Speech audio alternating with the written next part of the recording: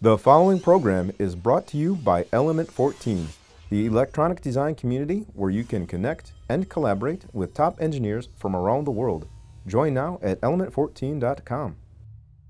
Welcome back to Element 14 Presents. I'm DJ, and today we're going to take a look at strippers. Now, if you're like me, you probably make a lot of electronics projects, which means you probably cut and strip lots of wires. And while there are nifty gadgets to help you do that more easily, that doesn't change the fact that you still have to do it by hand. And frankly, I'm bored of it. So I'm going to make a machine to do it for me to save me time. That's what we're going to do. We're going to make an automatic wire cutting and stripping machine. Let's get started. Amazing hacks. Inspired designs. Each week, Element 14 Presents brings you innovative projects using electronics, engineering, and more. All right, so let's figure out the plan for our machine. So we'll probably need something to hold the spool, and we'll need something to guide the wire, and then we'll need something to actually move it through the machine. So I think we'll use two rollers. One will be an idler, and the other one will actually feed it. And then we'll probably need some sort of, blade mechanism to actually cut the wire. And then we should get individual strands that have been stripped. Now let's actually go make it in real life. All right, so now we've got the general concept of our plan. Let's figure out some of the design constraints. Now, I'm not running a production facility. I don't need to cut millions of pieces of wire. So I'm going to stick to 100-foot spools of 22 gauge wire to start. Now, the machine will be capable of cutting other gauges of wire, but for me, that's a good enough metric to start with. Now, in order to hold it, I'm just going to use a threaded rod. That's going to be good enough. Don't need to overthink things, and this is a simple mechanical component. Okay, so let's figure out the first component that we actually need to control in our machine before we start getting to designing the frame or the other little fiddly components. Now in this case, I'm using a NEMA 17 motor, and this will drive the feed rollers to push the wire through the machine. And it's important to remember that NEMA 17 or 23 or 34 or whatever don't actually mean it has a particular torque rating. Although as they get larger, of course, they're stronger and consume more current. You always need to check the data sheet to figure out the torque rating and the current required per coil phase. Now in this case, the feed rollers don't have to overcome a lot of force to push the wire through the machine, so I think this little guy will do the trick. Now of course you can't just supply power to the coils of a stepper motor and make it go. Well, you can, but you gotta do it in the right way. So in this case, I'm using the Trinamic TM-CM 1070, which has more than enough oomph to drive our stepper motor, and it has the basic step and direction interface, as well as a UART for doing some more advanced current control settings, but we probably won't need to get into that too much. We'll talk about this later, but in order to drive the blade mechanism, I'm using this rather beefy NEMA 23 motor that has a fair amount of torque, and a suitably large stepper driver will be required to drive it. So that's why I'm using this much larger stepper driver, well, at least larger compared to the other stepper driver, to drive the NEMA 23 motor, which will provide the torque for actually cutting the insulation and cutting the wire. Now, these stepper motor drivers aren't going to drive themselves, so we'll probably need an external controller. Now, in that case, I've decided to go with the Arduino Mega. We don't necessarily need that many GPIO for this project, but it's nice to have the option, and the extra memory will allow us to have a more interesting program. Speaking of which, while we could hard code it to do whatever we wanted, that's not practical. So we're going to use a screen. In this case, we don't need a lot of information, so I'm just going to use a 16 character by 2-line display. Now, this might look like the common HD 44780 LCDs that you grew up on, and it is for the most part, but this one happens to actually be an OLED display, so you don't need an external contrast pot, and it looks cooler, and it's a futuristic blue, which I enjoy. And in addition to that, we'll need something to touch to control the flow of our little GUI. I was about to say GUI interface, but I'm not a Hollywood TV writer. So we're going to use a rotary encoder with a built-in push button, as well as a regular panel mount push button to act as our cancel switch. So we'll use this to scroll through the menu and confirm our selections, and the red button to cancel our selections. All right, we're close to actually being able to put stuff together. We just need to choose one more major component. And I chose the other components first because that allows us to figure out our average power consumption. Now I've gone ahead and selected this 24-volt power supply, which can supply nearly 10 amps, which is more than enough for our motors and certainly more than enough for the microcontroller and OLED. Now, 24 volts is fine for the motor drivers, but that exceeds the voltage rating on the regulator for the Arduino. In that case, I've decided to add an external 5-volt switching step-down regulator, and this will provide the 5-volt source for the microcontroller and display. All right, let's talk mechanics. How is this actually going to physically cut and strip wires? In order to do that, I've picked up these. These are 90-degree V blades, and they're very sharp. I haven't cut myself yet, though. So when you put them together, of course, if you put something between them, you can cut something. Now, because they're 90 degrees, that means we can't actually cut all the insulation off. Let's look at a cross-section. Now you'll notice, of course, for the cross-section of a wire, it's going to be a circle. And these 90-degree V-blades can only form a square. And when we put that square around the circle, we can't actually contact that outer diameter completely in order to remove all the insulation. So at best, we can perfectly nick it. And if we go a little bit deeper, that's also not okay, because now we've cut into the cross-section of our wire, which means we've weakened it and killed its current carrying capacity. So we can come close to removing all the insulation, and that will still be good because we'll just be able to easily pull it off afterwards. Okay, so we want to move these blades up and down. Now we've got a regular stepper motor which only has rotational motion. How do we convert that into linear motion? And just like a 3D printer, we're going to make a linear actuator with a lead screw and another rod to stabilize it. So this lead screw will be coupled to the shaft of our stepper motor, and we'll have a carriage that mounts between them, and that will hold one of the blades. The other blade will be fixed to the base, which will be on top of the motor. And just like a 3D printer, we'll just have a single axis that we can control the position of. Now, in order to keep track of that position, we could have just gone with a limit switch, but I wanted to play with a linear Hall effect sensor. Now, Hall effect sensors can detect the presence of a magnetic field and relatively the strength of it. In this case, I've gone with one that is a linear Hall effect sensor. So we get an analog voltage output proportional to the magnetic field that is near the Hall effect sensor. And this will be our position sensor, so we can keep track of the position of the blade carriage. Okay, we're close to soldering.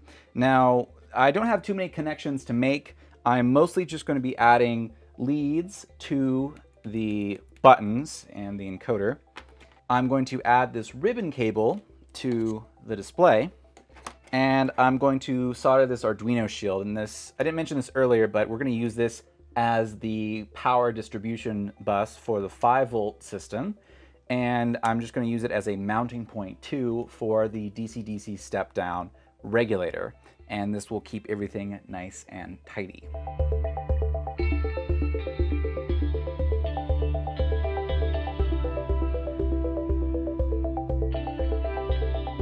And behold, the components have their wires. So everything has the jumper leads to connect to the shield. We still need a few more wires that will connect the other stepper driver and from the power supply to, well, everything else. But before we get to that, I'm actually going to go ahead and make the frame so we can test it in place. Now let's jump over to the computer and take a look at that. Okay, so let's take a look at the 3D model of the automatic wire cutter and stripper. So let's start at the beginning. The first thing that I think about when I think about this design is the spool holder. So we've got our digital representation of the 100-foot spool, which just rests on the rod, which is a 1/4-20 rod, so that I could thread on this knob that I modeled in that will retain the spool and keep it from falling off. And we've got enough clearance here, so we could use a larger spool if we so desired. Now we've got the wire coming off the spool into this little guide mechanism. So it's a little weirdly shaped because I know that I'm going to machine it, and I don't quite have the right bits to cut this out exactly the way I want, but it'll work just fine.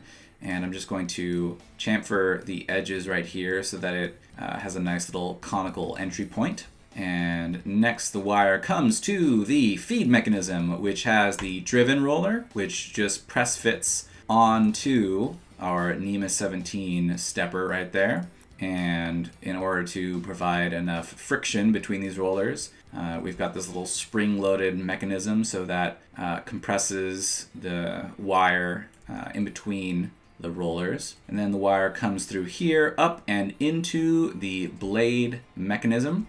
Just slide that up for a second. And we've got the base blade, which is mounted to the frame and is fixed, and the upper blade, which is attached to this carriage that can slide up and down, and that'll allow us to cut and trim our wire. Now inside, we've got the nut, which is captive in the carriage. So when this spins, the carriage will slide up and down. We've just got some brass bushings that attach to it. And we've got our magnet below the Hall effect sensor. Now this is a separate piece, and it is supposed to be part of the blade carriage, but I accidentally printed the carriage before realizing that I needed to add the magnet mount. And I was happy with how the blade carriage came out, and it was easier and saved quite a bit of time just to make this a separate piece. So we've just got our magnet right there, Hall effect sensor, which is mounted on what I call the user interface plate, which has our cancel button, our rotary encoder, and the display,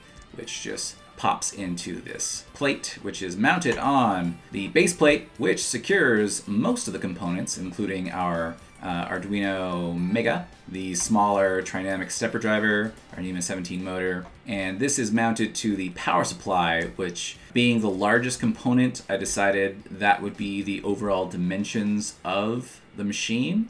And I use this as a way to square everything up because it's reasonably square and nice and rigid, so the plates that make up the structure all mount and will be screwed into the aluminum frame of the power supply. Now I've got the larger stepper motor driver right here in the front. I would have liked to tuck it away in the back, but I can live with this design. And you'll notice that the threaded rod is quite long, and I could have trimmed it, but then I realized if I kept it long, I could put a little topper that would spin with it, so I made a little ox shape. And last but not least, I added a handle so that we can move it around easily. And let's go make this real. Now you might have noticed that all of the parts in there didn't look like they were going to be 3D printed, and you'd be right, because for most of the structure I'm going to be using this. This is HDPE, and it's reasonably tough and it's easy to machine, and I'm going to use my little machine here, my little CNC, to make some of those rigid flat parts.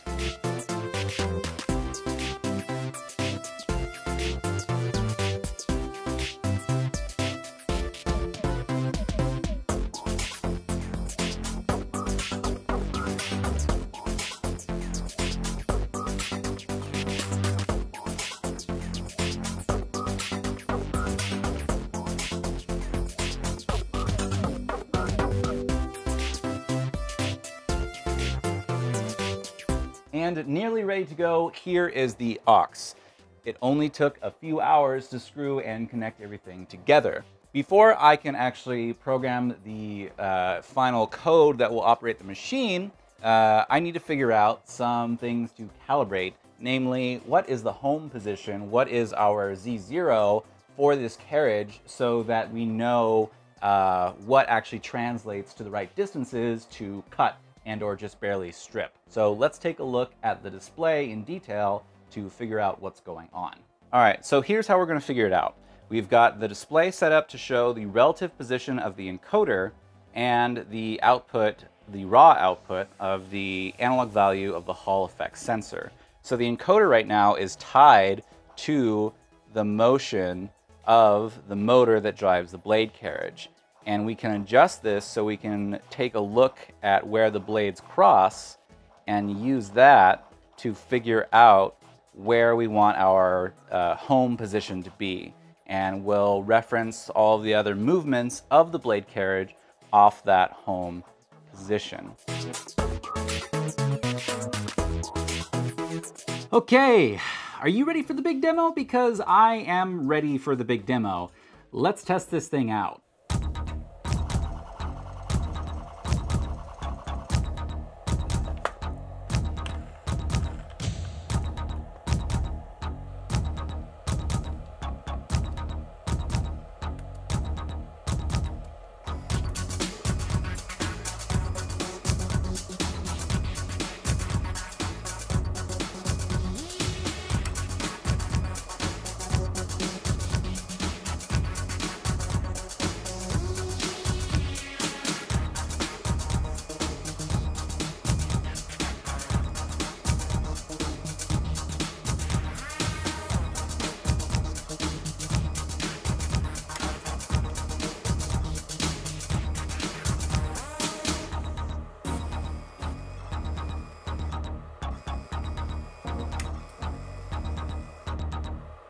And that's it. Wires, little tiny wires. They're really simple, but they were cut by a machine that I made, and it mostly works. So now if I pull the insulation off, I've got a pre-cut, pre-stripped and pre-cut length of wire. I've wanted this thing for so long. All right, so the insulation cutting still needs a little work, but it's darn near perfect for my needs. All right, that's just about it. We set out to build a machine that could automatically cut and strip wires, and I think this does the trick. Now, this is certainly just a working prototype, but it does what I want it to do, and there are certainly things that I could improve. One of the big things I think would be cool is to add an NFC reader or RFID reader to the machine so that I could put little tags on the spools and then tag them in or out. And the machine could keep track of how much wire is cut from that spool, so we can cut as much wire as we want without having to keep track ourselves. Also, I think the accuracy of the feed mechanism needs to be improved. Right now, these are accurate to about within a millimeter, which frankly is good enough for hobby work, but I think I can do better. All right, that does it for today. What do you think I should add to make this better? Have you ever made a piece of automated equipment in your shop? Let us know at the Element 14 community at element14.com/presents. Thanks for watching.